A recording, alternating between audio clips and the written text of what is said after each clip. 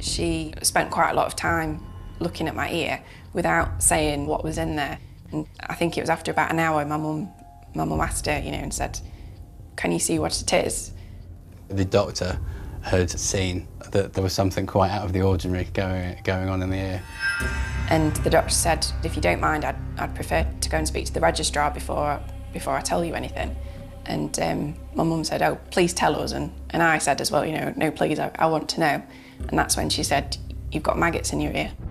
Doctors ordered a CT scan to establish what damage had already been done, how many maggots were still inside Rochelle, and where they were hiding. I was very scared.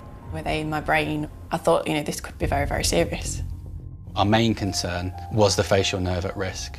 And the facial nerve controls all of the muscles of expression on that side of your face. The scan showed Rochelle's eardrum and facial nerve were undamaged, but the maggots had chewed a 12mm hole in her ear canal. Although the CT had guided us as to the size of the cavity, it was important for us to have a full explore around the soft tissue cavity and make sure that it wasn't extending anywhere particularly dangerous, like the facial nerve or blood vessels. Given Rochelle's traumatized state, she was sedated in preparation for surgery.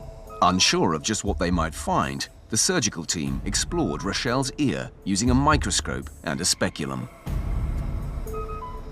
And as I pushed the speculum through the little hole that opened out, I saw a writhing mass of maggots.